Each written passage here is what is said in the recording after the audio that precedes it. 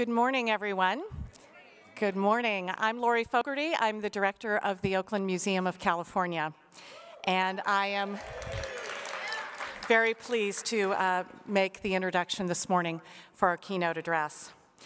Love is a great power. Use it to transform your world.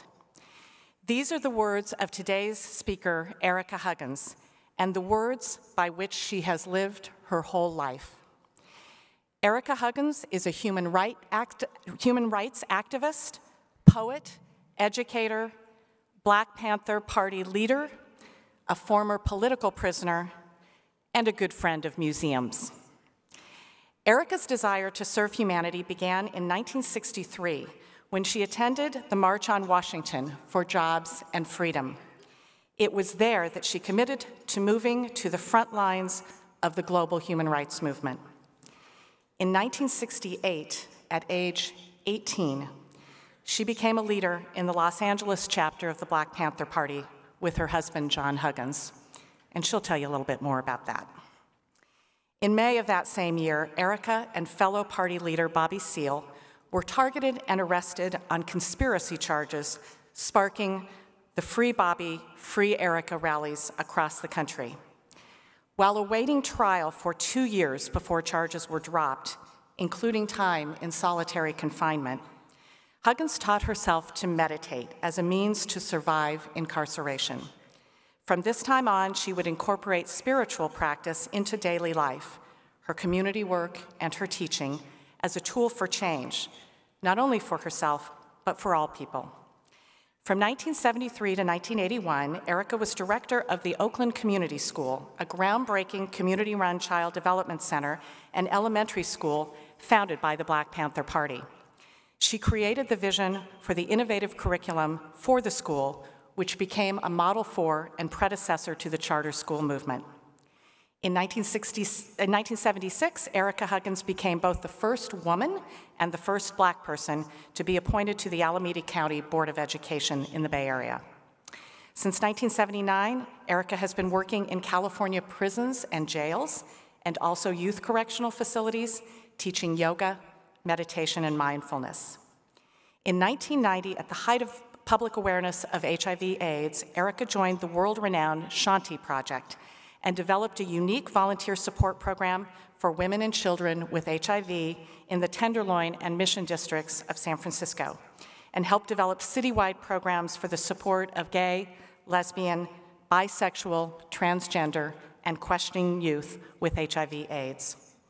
Ericka was a professor of women and gender studies at San Francisco State University and California State University East Bay, and most recently a professor of sociology and African American studies in the Peralta Community College District.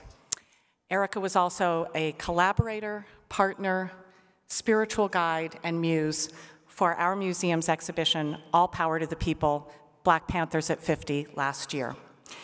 After Ericka's remarks, we are going to engage in dialogue with the audience, and I just want to give you the heads up that we will have these very cool little Nerf squares that we will be tossing to the audience. They are microphones, so you can speak right into this and play a little catch and have a little dialogue with us. It's now my pleasure, museum friends, to introduce, and please join me in welcoming, Ericka Huggins.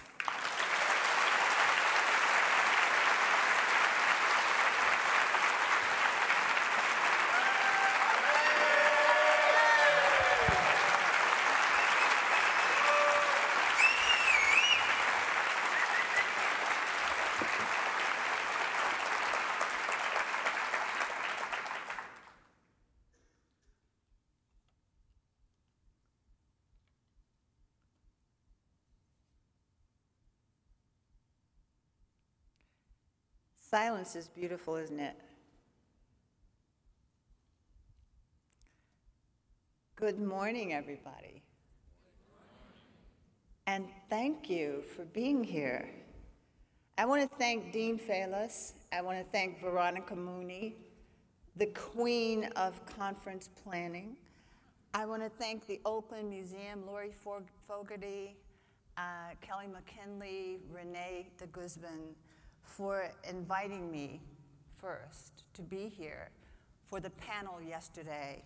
And I want to thank all of you from all over the United States for doing what you do tirelessly and continually to make educational work happen through museums. Educate, engage, elevate. Throughout some of our lives, museums have been a place to reflect on the past, to be in the present, and look toward the future. The word museum literally means a building in which objects of historical, artistic, or cultural interest are stored and shown to the public. Educate. A huge topic in the last 2 days at this conference is making museums accessible and welcoming for everyone. This means that they must be diverse, inclusive in exhibit planning, content, and staffing. We know that diverse leadership can foster a shift in decision-making. Isn't that true? Oh, come on, y'all. Yes, because the more ideas at the table, the better the something you're creating. This can be the legacy of your museum in hometown USA. You can assure access at every level of museum life. So let me tell you my story. As a girl growing up in Washington, D.C., I participated in one field trip after another. The school bus drove from Southeast D.C. to Northwest because there were no museums in or near our neighborhoods. And we would go to the ballet, the theater, the galleries, and the museums. And teacher told us the trips would keep us from being culturally deprived. Her tone dismissed the possibility of little black girls and boys already holding and expressing culture. The nation's capital was filled with museums, but I didn't connect with the often sterile exhibitions. I dreaded the 4th and 5th grade field trips that required me to be quiet. Single file, please. Don't touch anything. There was no permission to engage the docents, no space for alternate points of view. I was bored. I was painfully aware as a teenager that the books used in public schools lacked the full United States history. Do you know what I mean? The Holocaust of North American indigenous people and the robbery of African men, women, and children from their homes and their subsequent enslavement in a land far away. In answer to my daily questions, my teachers and my mother told me that books and museums were depositories of knowledge and history. Go there. And so I visited and I read and I walked away with more questions. Who decides what historical areas are researched and presented? Which high points in global and local timelines are marginalized or removed? Through whose lens is the visual, auditory, and written commentary on an era and the people who lived it made public? Who's uplifted or dismissed?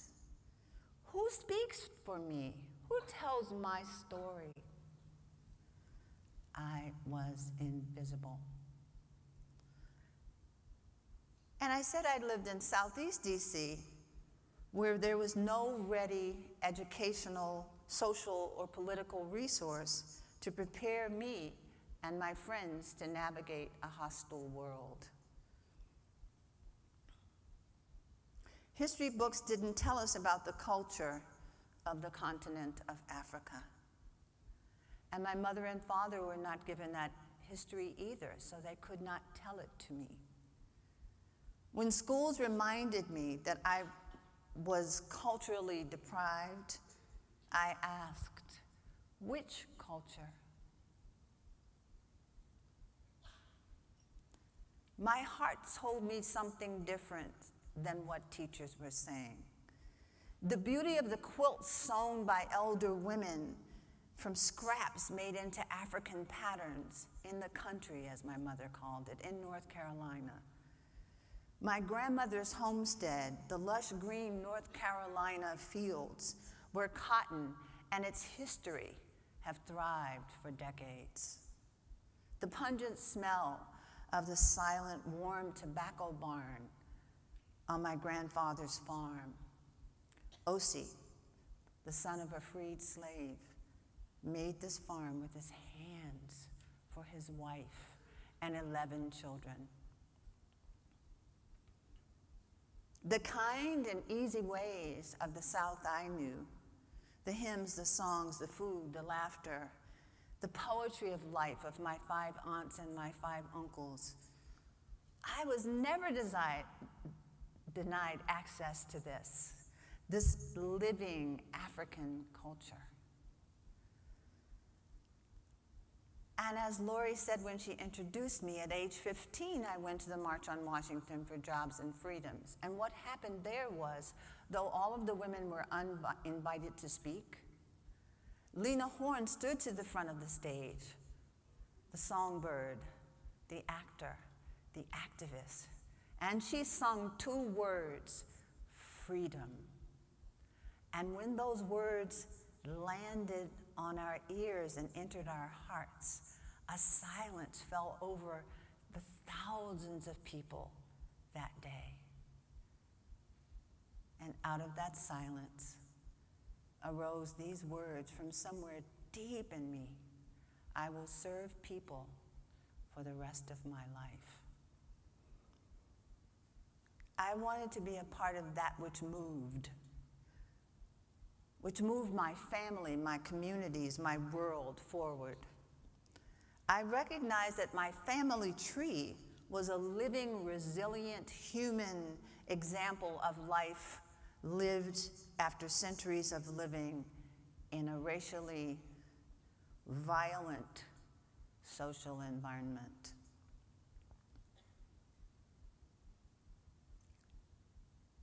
And yet after high school, to please my mother by becoming one of the first of my family to go to college, I went to a historically Black university to become a teacher.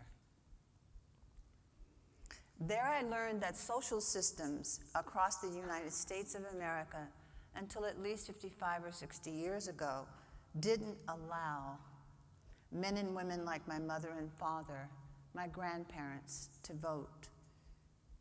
Even though women were granted the right to vote in 1921, women of color were forced to wait until the Voting Rights Act in 1963. There were these laws that didn't allow me to drink water from the same source as white people, to breathe the same air in a restaurant or in a school. And so I tried to make sense of this nonsense.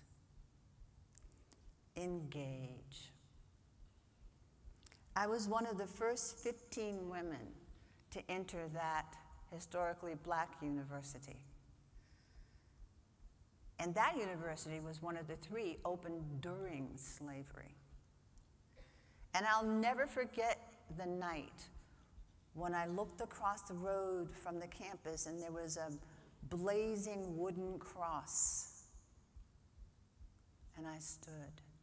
And I said to myself, I must be brave.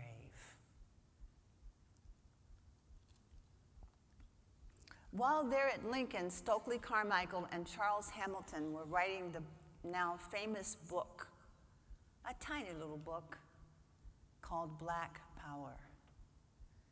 And each Tuesday, Antoine, they would call a few of us together,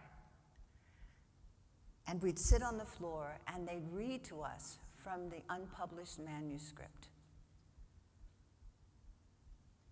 What was the power they spoke about? It was really simple. It wasn't scary to anybody. It was to understand history. First have knowledge of it, understand it, and then to reclaim the right to determine our own destinies.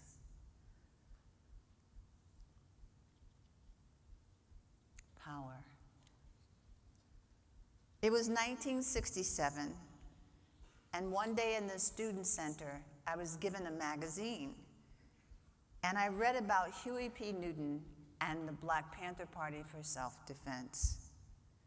And shortly thereafter, I left Lincoln with John Huggins, my friend and husband-to-be, to travel the United States, to California, and join the Black Panther Party, an organization that worked on behalf of all Black and all poor people.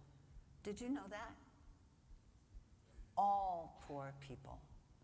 And we formed coalitions, by the way, with every organization that existed during that great time of the movement, which is how we got the nickname Vanguard. I was 18 when we got in that little car and started driving from Pennsylvania to California. John was 21. We were married and soon we were pregnant.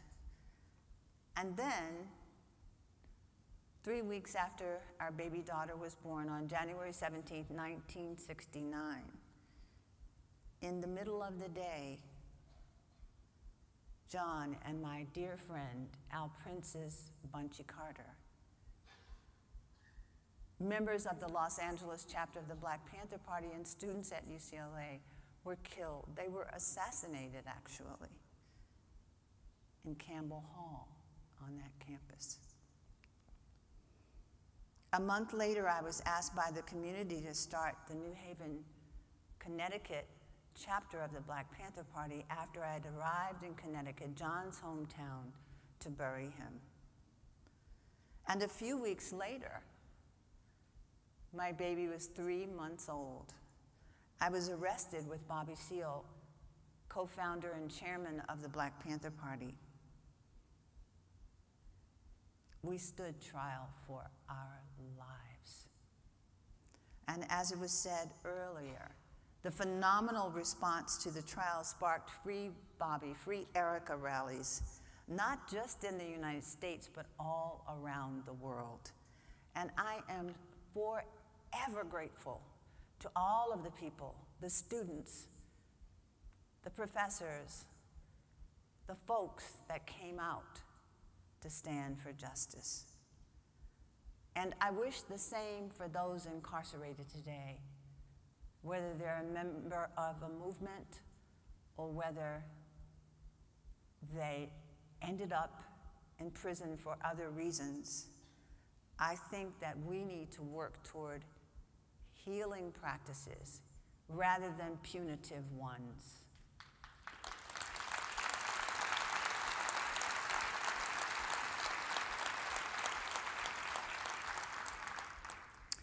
Both John and Bunchy's murders and the trial that Bobby and I were forced to enter were orchestrated by the clandestine subset of the Federal Bureau of Investigation, the Counterintelligence Program, or COINTELPRO. So they're in prison to save my life and my sanity, and to be able to be present with my baby daughter when she came to visit for 1 hour once a week. I taught myself to meditate. And in isolation, I began to find out just what a treasure is inside every human heart. And I wondered, why wasn't I told this when I was a child? Why aren't we educating the children to know that there is great power within us? And through this spiritual practice that I have continued every day until this day, including this morning, I meditate and I recognize the openness in humanity. Even as the darkness struggles to gain power once again, there is humanity. After 2 years, obviously the charges against me and Bobby were dropped. And I went back to California with my daughter, who was 2.5 by that time, to serve as a writer for the Black Panther Party newspaper, which was read and still is read, old tattered copies of it, by thousands of people around the world. The news wouldn't tell us the truth, so we wrote the best that we could, the real stories. And I worked daily in many of the party's 65 community survival programs. And in 1973, I became the director of the Oakland Community School, a community-based, tuition-free, child-centered, parent-friendly elementary school in the heart of East Oakland. And I can't assume you know East Oakland, but think of any Black and brown community wherever you live. That is East Oakland.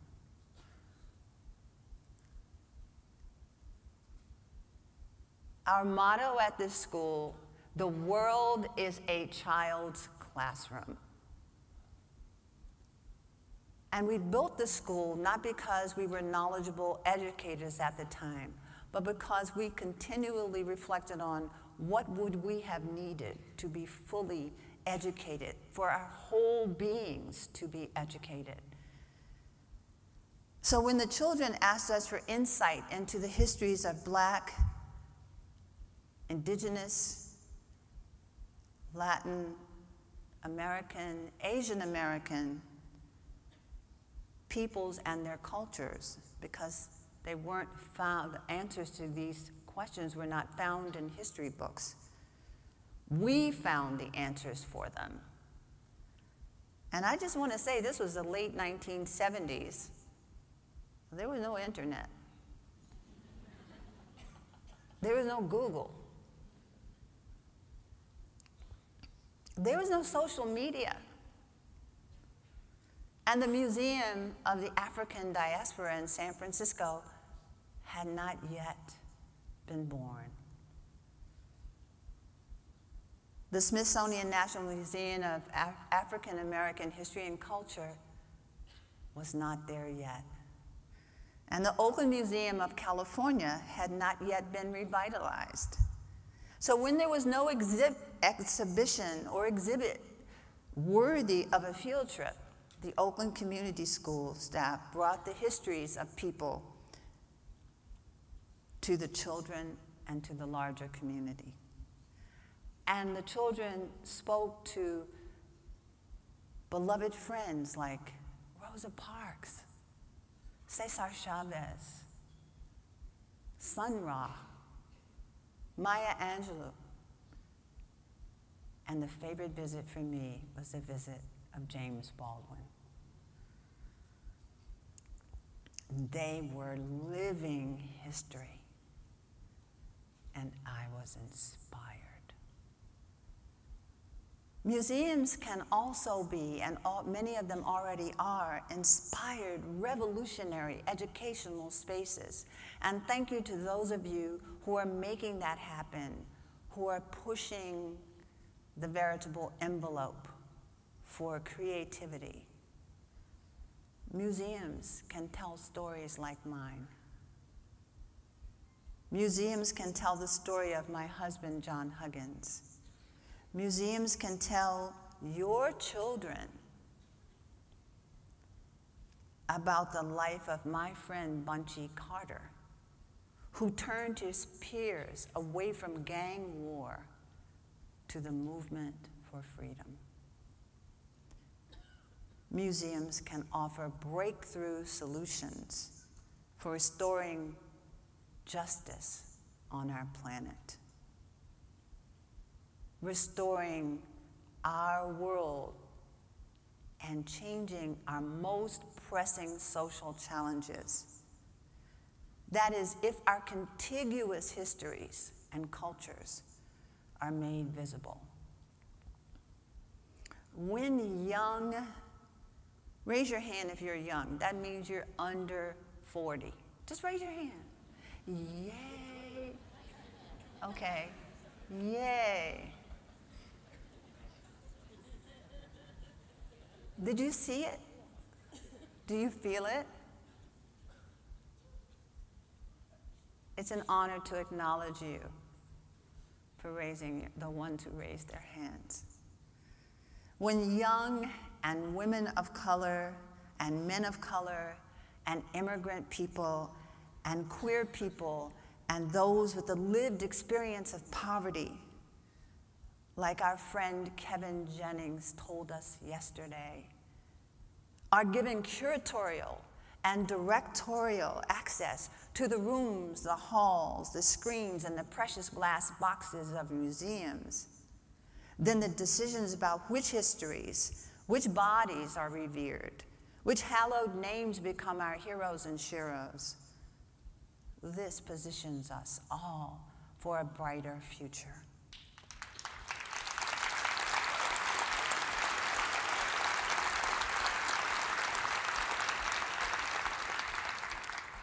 However, this means that the area in which one lives, her place, her position or state of affairs must be the focus of collective research, made part of public discussion, and shared with all, especially the children. There are small and large museums and galleries sprouting in cities or already existing in cities and states all over the United States and in other parts of the world. And I have had the great honor and privilege to visit a number of them. Not all of them. I've got to get a big tour bus and just travel to museums. So many beautiful things are happening. How many young people that raise their hands are working in a museum now? Thank you. The first I want to mention to you is the Afro-Brazilian Museum in Sao Paulo, Brazil, where the parallels between the enslaved Africans who were sold there after the ships landed and the enslaved Africans who were sold here after the ships landed is made clear and visible. The ships went everywhere.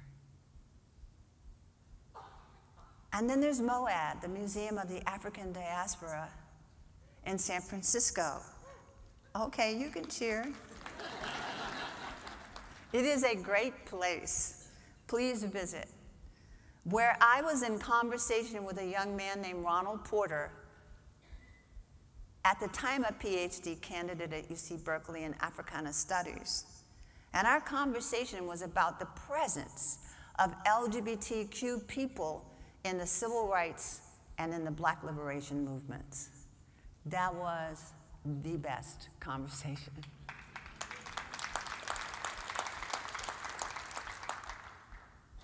And if someone's mind thinks, oh, how'd they do that? It was just done. It just happened. It's diasporic. The Oakland Museum of California, where the community collaborated with members of the Black Panther Party, young artivists, scholars, and again, just folks, to create all power to the people, the Black Panther Party at 50. The museum director, Lori, the curators, the staff were so committed to having an exhibit that represented not the museum, but the people who lived during that harrowing time in history.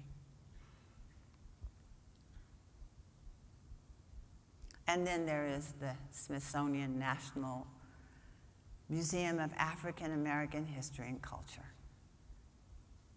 Don't even let me know if you haven't been there yet. Just please don't let me know. You must go and go again and again and again and again and again, and you must spend time and learn and bring the learning back if you haven't. But many of you have been there. I know because I have asked. It is heart-opening, heart-wrenching, touching, lovely. It makes you smile. It makes you cry. It is so different from the little closet-like thing that used to be in DC calling itself African American Museum. And I am sending all kinds of wishes for funding and moving the boulders out of the way for the Latin American Museum Center and the Asian American Museum Center. There must be money. There must be resources that will make that happen. And what I like about the Smithsonian, I mean, there's so many things I like, but the most astounding thing is that everywhere I went on all those floors in that beautiful museum is that there were young people of color in curatorial roles, in making things happen, in planning the exhibits, and in greeting people that they'd never met as they came in. I was smiling so much my face hurt because this was different. What I saw was different from the little girl who was bored and made invisible all those decades ago in DC. In these places, the four I named, I felt seen.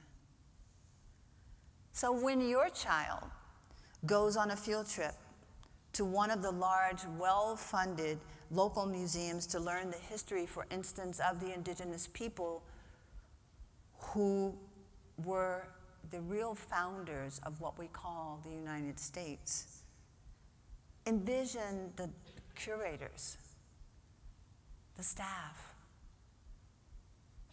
the docents as tribal peoples. Elevate.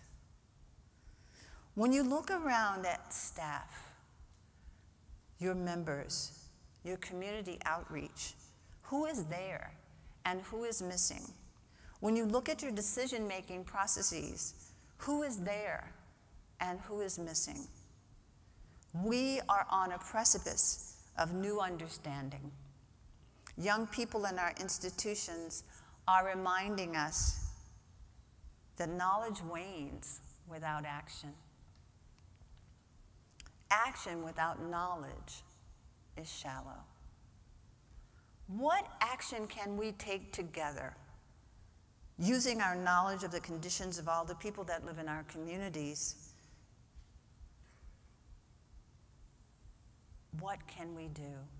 We all aspire to be more connected. What is the work that needs to be done to achieve that goal? Our institutions can model it. Now I work with internationally, and of course locally, helping schools, universities, agencies, and institutions to make a world in which all people, with all of their coinciding identities, histories, and experiences seen. I facilitate discussions and have seen firsthand the power to transform fear into openness and resistance into willingness. I want to thank all of you for being a part of that, for being brave in these times. There is an African tribal greeting that I love, and it's simply like this, and I'd like you to join me in it. The greeting is, I see you, and the response is, I am seen. I see you. I see you. I see you. Doesn't it? I am seen. I am seen. Doesn't it feel great? Rather than, hey, what's up? Or, good morning. And then you say, well, it's not really a good morning. Too much information, I'm sorry. So I think we have time to engage, to have dialogue. I don't have the answers to questions, but collectively we do. So we're going to engage, and the fun catch boxes are appearing. And we'll start with whoever has the catch box. It's a microphone inside there. Is it on? Oh, yeah, I think it's on. So we'll be catching wisdom as it goes around the room. So I'm going to move away from the mic, and we will engage. So do you have something to say? I do. My name is Tracy Jones. I represent. Hi, Tracy. Hi. I represent the Birmingham Civil Rights Institute in Birmingham, Alabama.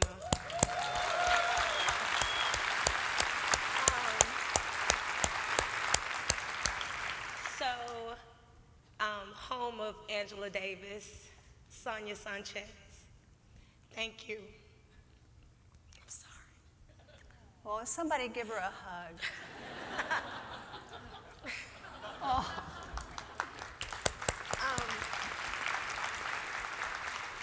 Thank you for representing all women and fighting so hard for us to be seen in places where people don't understand oppression and they can't see privilege.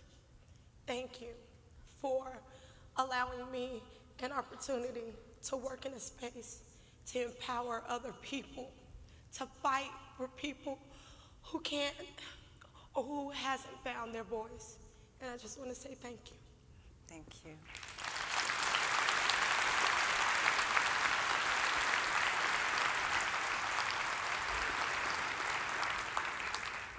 Hi. I'm over here on the other side. Are you standing? I'll stand. Way back. Hi. I'm struck by your invitation about young people. Can you say your name? I'm Eric Siegel. I work at the UC Botanical Garden. I still don't see you. I'm looking for you. Hard to miss if you're waving. I see you. I am seeing. And you were asking? So I was struck by your sort of invocation of the young people in the audience, and you're welcome to them. And I think I'd like to sort of remind us that people who aren't young, like you and me, have a huge amount to contribute. One of the powerful things about the Black Panther exhibition was that it did reflect the voice not only of the young people's experience, but of how that experience has transformed people through their lives. So I hope that you'll continue to be a voice of people who lived powerful experiences when you were young, reflected on them over X years, and now share them with other people. And I think museums have that possibility too. So thank you. I'd like to encourage us older people not to see the efforts to younger people, and to add our experience to that voice. And I would take it one step further, Eric, right? Yes, that's right. And that is that we become mentors for younger people. Yeah. So that they are not scrambling to figure out history. That means we have to do our work to be honest and true to that history and not be afraid to break through. Young people are depending on us, and I acknowledge them because so often in rooms like this, we do not acknowledge young people. And it's so important that the people, because we're not going to live forever, sorry, that the young people will be here, and what legacy are we leaving? So certainly, you and I would not even be here today if it weren't for what we were doing when we were younger. We have a responsibility. Is there another question or comment? Does somebody have a catch box? There's a hand right here. Oh, there are two. Okay, and then when you're done, there's a person up. Can you raise your hand again so he can see you? He's behind you, in front of you. See her hand? If you throw it to her, that'd be great. All right, hello everyone. My name is Russell Garnett from the Holocaust Museum in Washington, D.C. I'm a native Washingtonian from Southeast D.C. as well. One of the things that did stand out for me was, again, the thought and acknowledgement of young people. I guess I am one of those young people who... Can you hold the mic? Yes. There's a reverb. It's not Gotcha. you, but... I am one of those young people who, when I used to go into museums as a younger person, didn't see myself. Not only in the exhibits, but also in the staffs. But one of the things that brought me to the museum in which I work now was because I walked into those doors and the person greeting me and that took me on my tour looked like me. And that was an important thing for me. Living in Washington, D.C., you know, at that time it was Chocolate City. That's you know, right. And I'm going into a museum and I didn't see people that looked like me, so when I did, it meant a lot.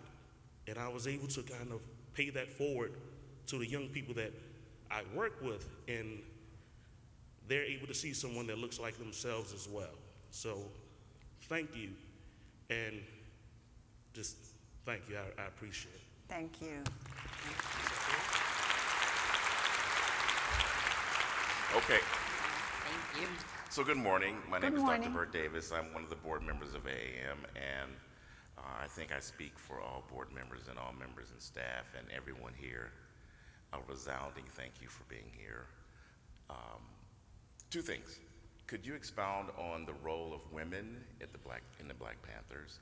And also, you talked about LGBTQ and the role of Bayard Rustin in the civil rights movement. Mm-hmm. So, women didn't have a role in the Black Panther Party. Women ran the Black Panther Party. Okay.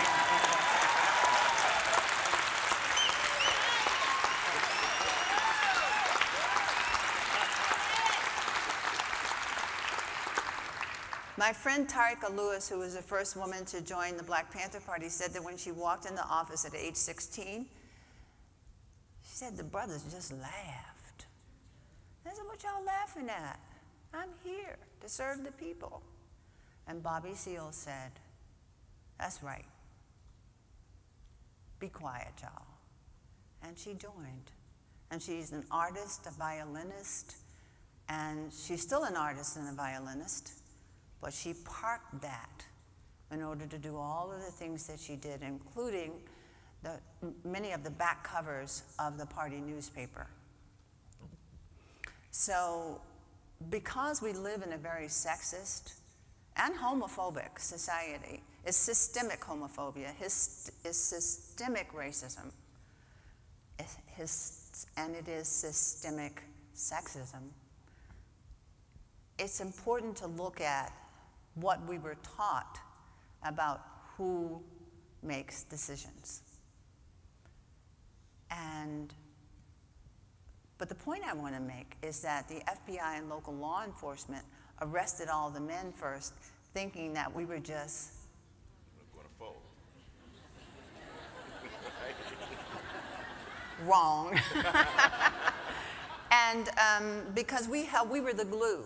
And if Bobby Seale were here today, he would tell you this, that it was the women who took the vision and grounded it and made it happen in those 65 community survival programs.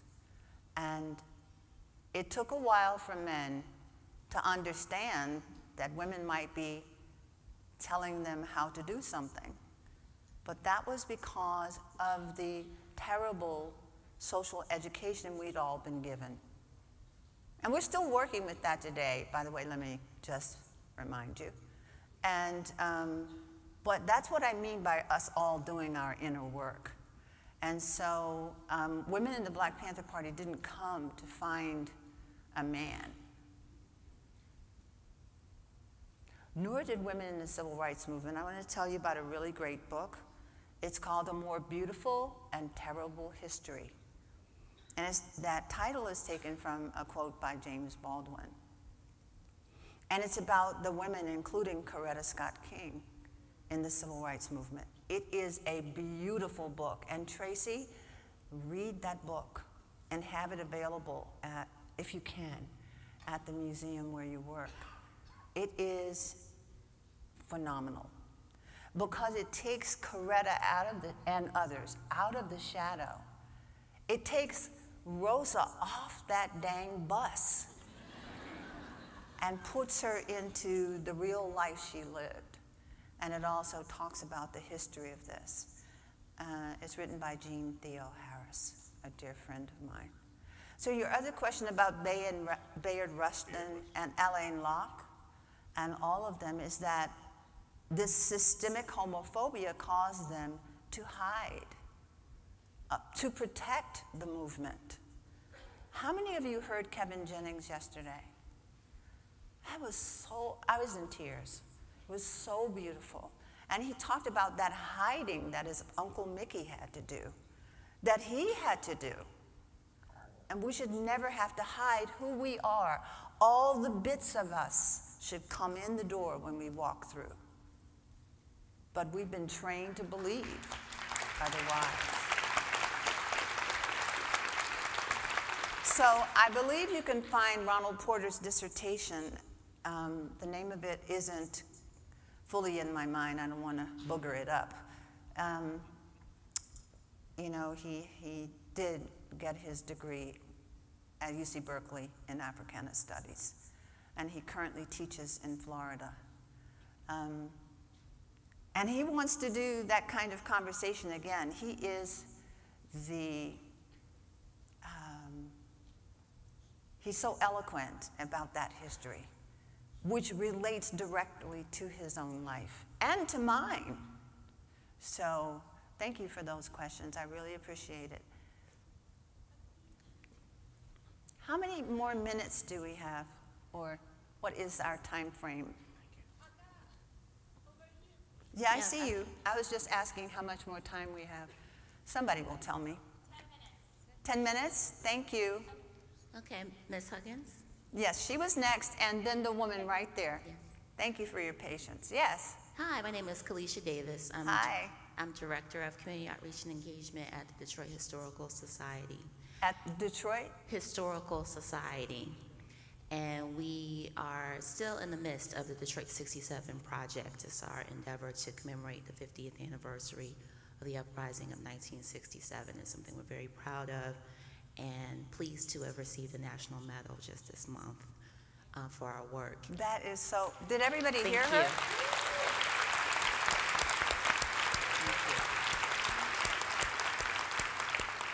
you. So it's people like you in our community that really elevated the history and made it real and relevant for people of all ages. But it took a bit, and we know now, you know, what it takes to bring a story like that to the forefront and use it as a catalyst for conversation and change. And I'm curious, I'm wondering, especially based on your experience working for the Oakland Museum or with them as an advisor, like what would you recommend to other museums and institutions that want to peel back the layers but have some level of hesitation based on the support they have or their boards or what they would perceive as the public response, like how to get past some of those barriers and get to something that's actually real. Can the Oakland Museum people raise your hands, because I'd like you to meet her? Would you raise your hands? Check with them later. Yes, They're I was amazing. just there last year, and yeah, I totally follow you all too on Twitter, so you guys are awesome.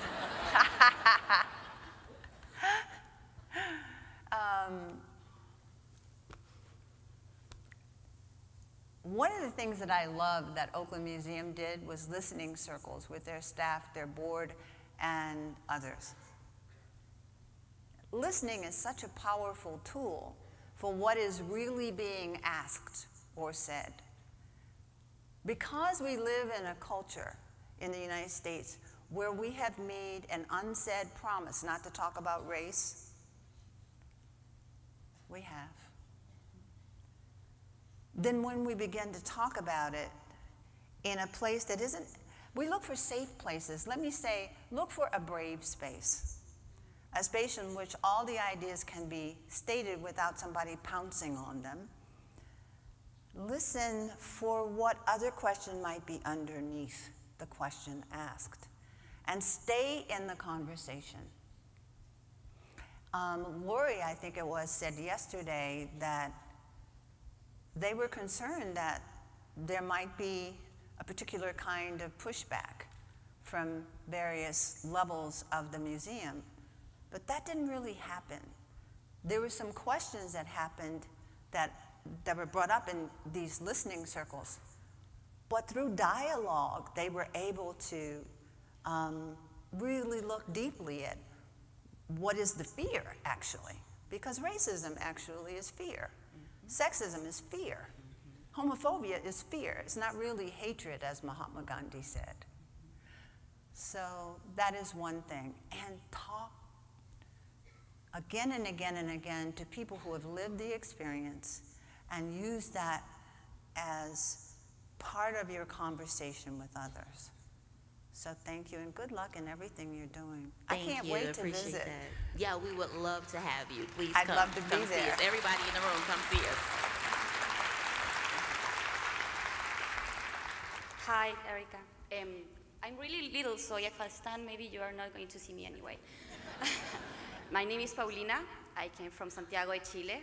I work at the Chilean Museum of Pre-Columbian Art. I invite you, all of you, to go to see me. It's a really long way, but it's worth it. We are here now because of you, because of women like you. We have Angela Davis just a few months ago at Chile. Yes. We didn't have rights. We didn't have a voice. So please don't take things lightly, museum workers, men and women. We have a social responsibility. Yesterday I saw something that broke my heart. I saw a booth that had guns.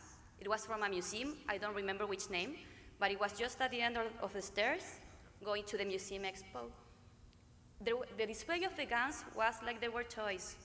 And I saw some of you, museum workers, taking those guns and taking pictures, selfies.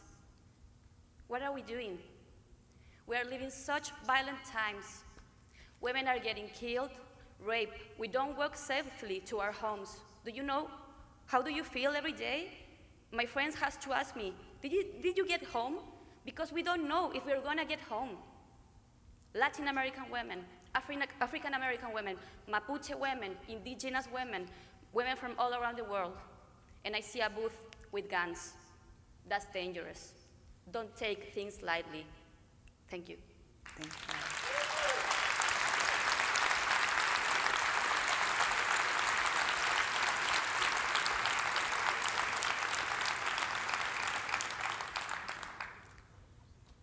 When we are truly diverse, when our museums are equitable in staffing, then comments, observations, and even critique like yours can be heard if we are open.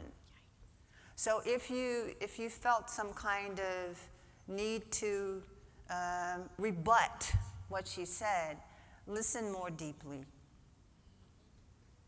And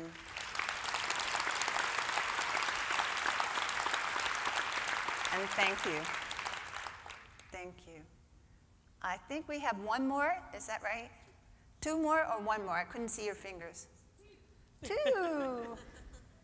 Good morning. Good morning. My name is Rebecca Dupas, and I'm also from the Holocaust Museum in Washington, D.C., and I'm looking for some advice. The conversations that I've been having or eavesdropping on, reading on Twitter, have been about inclusion and erasure for people of color in the museum field. And a lot of times our passion in the fight is mistaken as aggression Yes. or anger, Yes. and it's very tiring. So as you were going through your amazing journey, and clearly you were steadfast in it, what were the encouraging words that you had within yourself or that you received to keep going and not simply find another space to try and do the good work?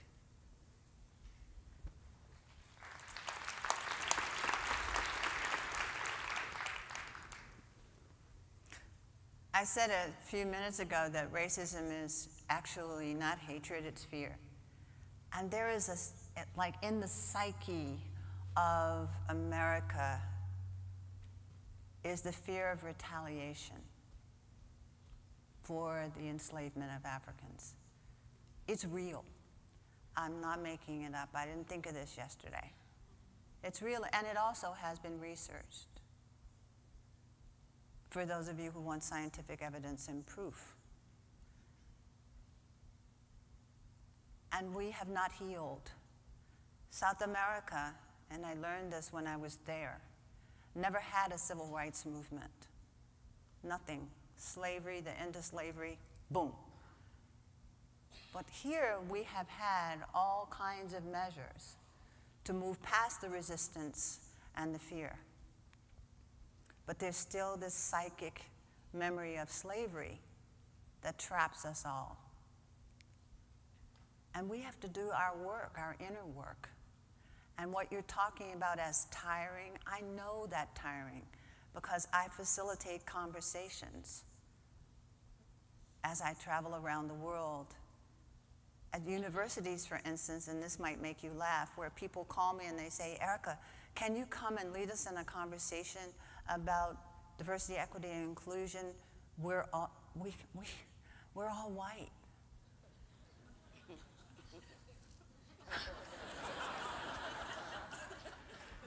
And one of the people who called me was a friend, so I was able to say to her, did you figure that out yesterday?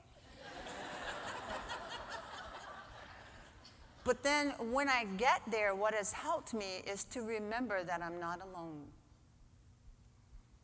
I don't know you yet, but there are people like you out there, and that gives me strength. There are people like you out there.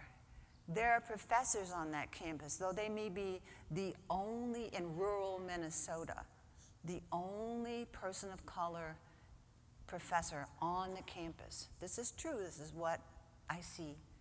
But I'm heartened by the openness of that one person, of those two people.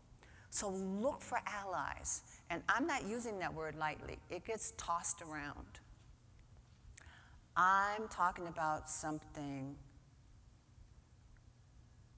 as close to John Brown as you can get. Remember him? Someone who has your back, but won't co-sign your own off behavior. So yes, it's tiring. It wakes you up in the night, doesn't it? That you would be considered angry because you don't like being treated less than.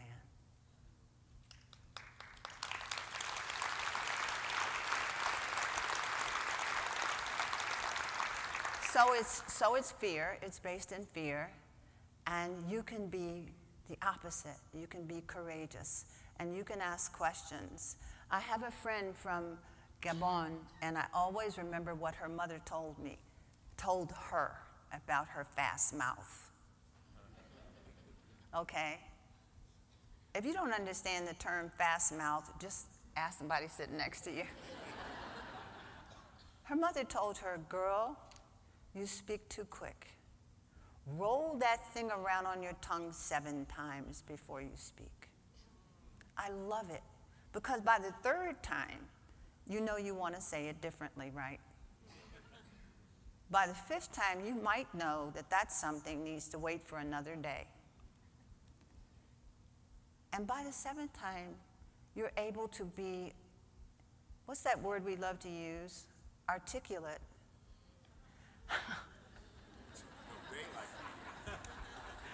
I don't do that.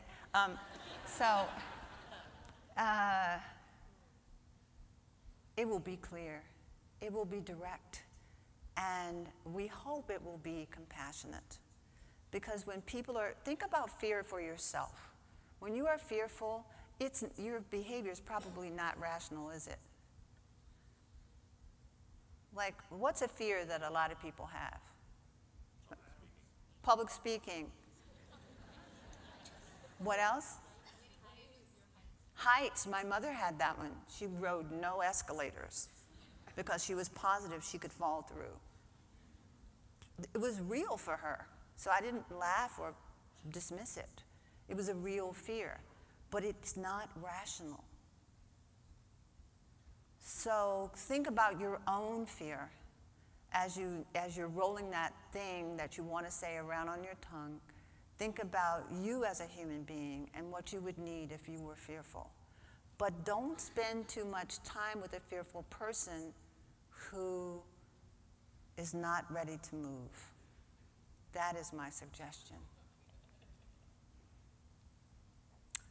Is this the last one? Save the best for last. I'm Ida B. Tomlin from Meridian, Mississippi. We just opened the brand new Mississippi Arts and Entertainment Experience in the small town of Meridian, my home, a home that I ran from in 1970 because I was ashamed of where I grew up. I wanted to be away from the oppression, the discrimination, and wanted to explore the world. I went to Michigan, Massachusetts, and New York, and in Michigan, where I started my museum career, I swore that I would never go back home again. And this community of museum professionals over the years have given me the courage to go back so that I could be a voice for all of those who still feel oppressed. That's right. And that I could be part of a museum that would recognize all the great artists from the state of Mississippi, which has so many negative connotations and truisms. And I just want to thank you for everything that you have done in your career, in your life, to encourage little 4'11" people like me. Thank you very much. Thank you.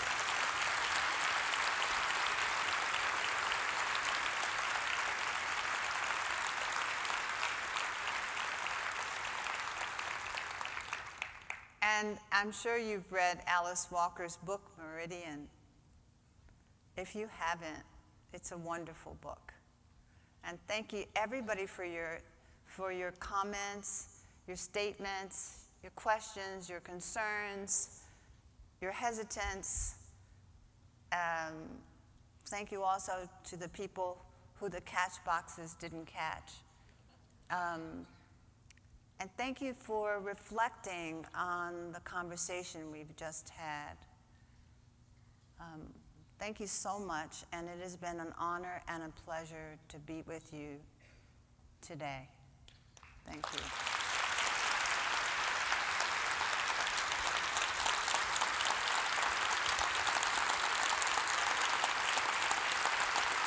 Thank you for joining us this morning. We'll see you tonight at the closing party, hosted by Children's Museum of Phoenix and the Arizona Science Center.